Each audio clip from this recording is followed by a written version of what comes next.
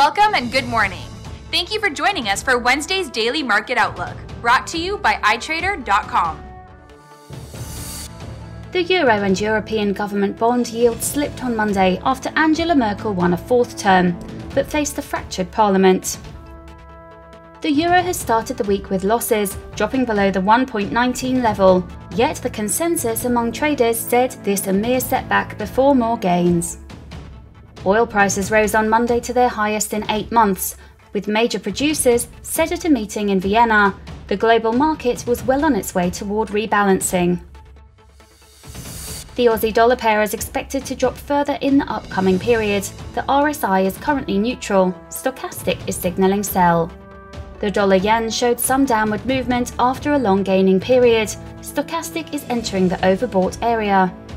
The price of crude oil appears strong, gradually gaining velocity. The relative strength index is giving a bullish signal, and the ROC is pointing upwards.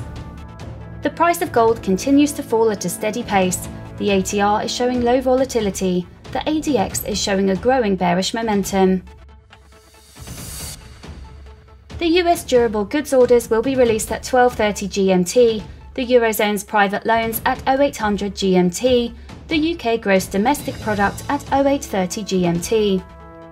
The US pending home sales at 1400 GMT, the US EIA crude oil stocks change at 1430 GMT, and the US MBA mortgage applications at 1100 GMT.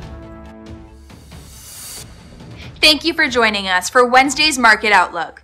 We hope that you will tune in tomorrow morning for the latest events in the market. Until then, be sure to log into iTrader.com for all of your trading needs.